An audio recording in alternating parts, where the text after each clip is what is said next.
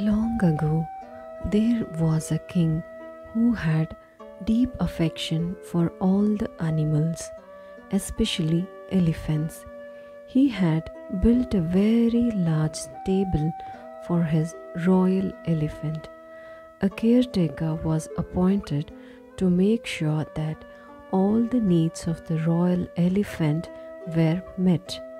The king had also ordered that special nutritious food be served to the elephant every day to keep him healthy. One afternoon, a stray dog entered the royal stable. The elephant was resting under a shady tree. The dog spotted the food left over by the elephant and ate to its heart's content.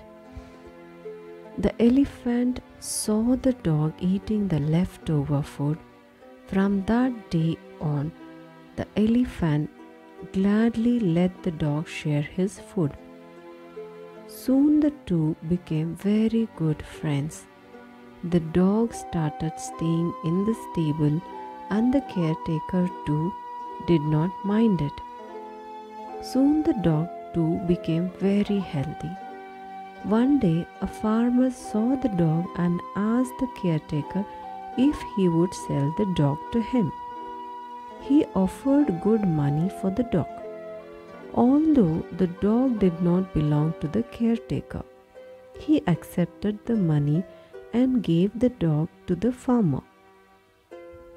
After the farmer took the dog away, the royal elephant became very sad.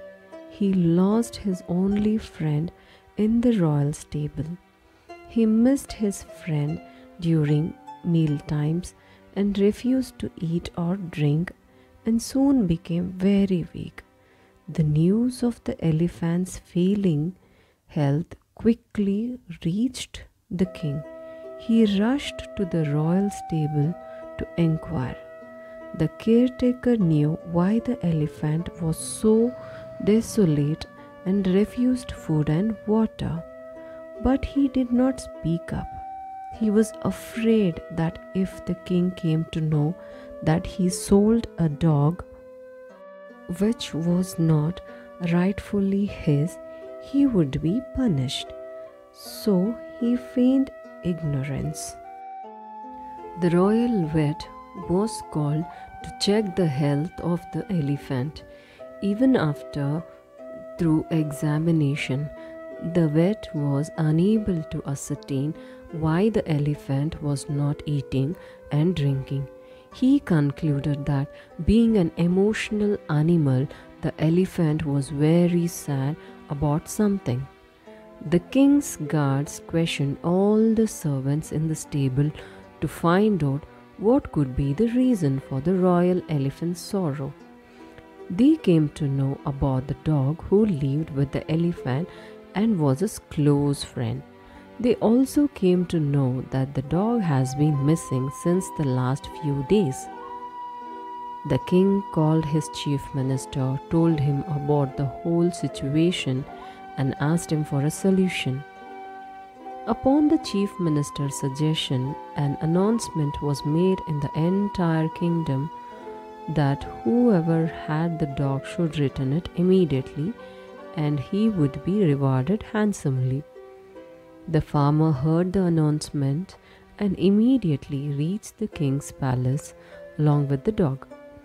He told the king that he had bought the dog from the caretaker of the royal elephant. The caretaker was called immediately and he confessed selling the dog even though he had no right to do so. The king ordered the dog to be returned to the stable alongside the elephant. The caretaker was ordered to return the farmer's money. He was also ordered to look after the dogs as well along with the elephant. The royal elephant was very happy to see his friend back. Food was served to both of them and they ate together.